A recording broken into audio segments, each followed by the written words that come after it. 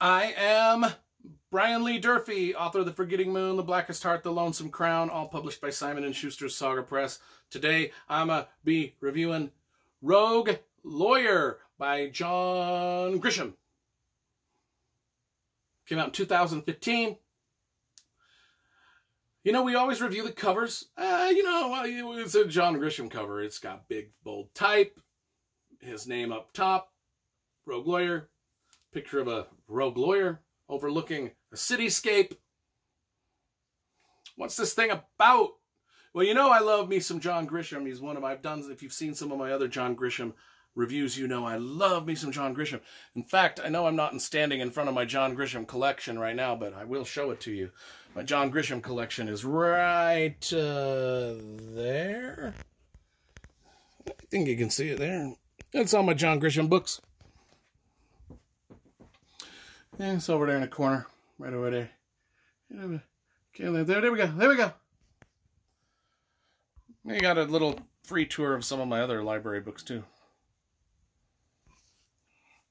Hey, we do things professional around here, folks. We hire professional cameramen, lighting techs, sound guys.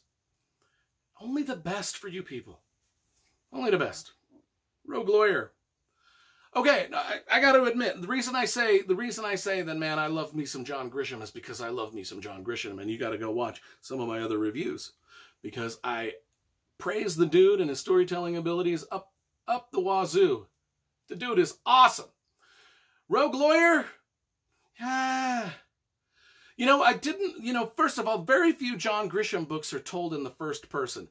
First person is hard to do because you got to engage me. That person's got to have such a personality that I want to hang out in their head all the time, right? I mean, I want to hang out in their head for 400 pages. And you know, the Rogue Lawyer, this guy Sebastian, who's our Rogue Lawyer, kind of dry. I mean, he ain't like Jack Reacher. He ain't witty. He ain't that funny. He ain't like this thing gets compared to, rightfully so, because this is the first thing that I noticed was this is like Michael Connelly's The Lincoln Lawyer. Well, this is the Rogue Lawyer. They have the same job. Sebastian lives out of a van. The Lincoln Lawyer, or Michael Connelly's Lincoln Lawyer, lives out of a Lincoln.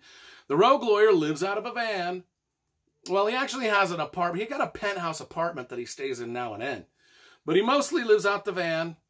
The van is covered in armor, so bullets can't. And he's got a driver, and his driver is this. I mean, the Rogue Lawyer, the reason he's the Rogue Lawyer is because he represents people that nobody else wants to represent. Like, he represents the worst of the worst. That's why he doesn't want to have a permanent home, is because he represents the worst of the worst. And the worst of the worst usually have enemies. And when he gets the worst of the worst free, because he's an awesome lawyer, he gets them free all the time, whether they're guilty or not, don't matter. He gets them free all the time, and the worst of the worst have enemies, and those enemies want to kill the Rogue Lawyer, so that's why he got to go to the penthouse that nobody knows about, to the armored van, and he's got this driver, and his driver, who is just known as his partner. She's just called the partner, is this dude that he was this badass dude that the Rogue Lawyer got off of some crimes, and the badass dude is like, hey man, I'll be your bodyguard because you got some troubles. You ain't gonna fight your own way out of a lot of these situations you get in, so I'm gonna be the muscle for you. I'll drive this van for you. I'll keep you safe.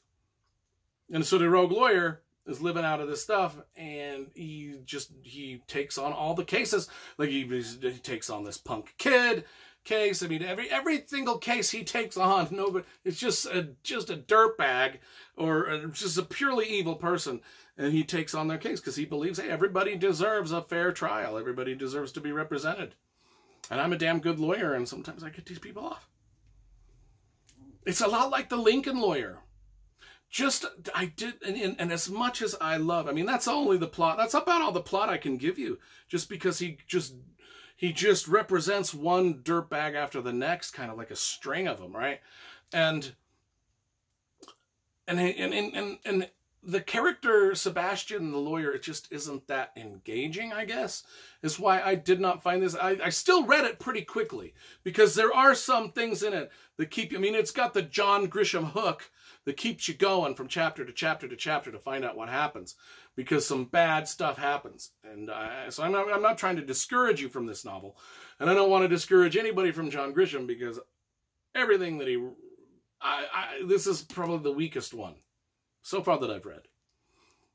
And maybe it's just because it's smacked so much of The Lincoln Lawyer that John Connolly wrote. Almost identical, really.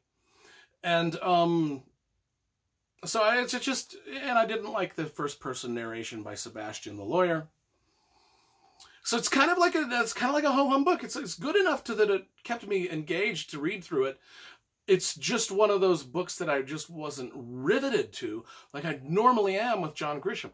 Like, what have we got over there? Like 32 John Grisham books. 31 of them are fucking stellar. And this one I'm kind of like, eh.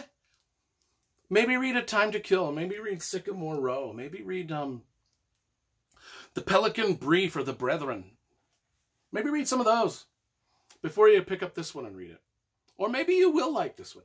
I give this an average review. I mean, this is like a 5.56 out of 10 for me. It's still a good cracking read. There was just a few things that bothered me, and that's probably my fault for, trying to compare everything in this to The Lincoln Lawyer, which I probably shouldn't have, because this is unique enough that it's not ripping off The Lincoln Lawyer, but it's got its own unique things. But if you want to read about the rogue lawyer, here you go. Here you go.